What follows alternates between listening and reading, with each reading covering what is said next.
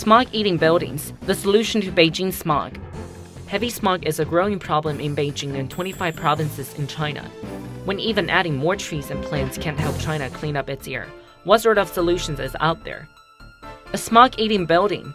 Designed by Berlin's elegant embellishments, this innovative tile material on the Torre de Especialidades Tower outside the hospital in Mexico City mitigates smog by neutralizing exhaust emitted by hundreds of passing cars each day.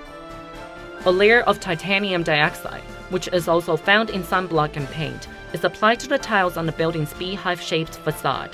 When exposed to ultraviolet rays from the sun, titanium dioxide breaks down smog into safer chemicals such as water and carbon dioxide. The unique beehive shape also increases the surface area that can react with sunlight. According to designers, the smog-eating tiles function best at parking lots, sky bridges, and bus stations.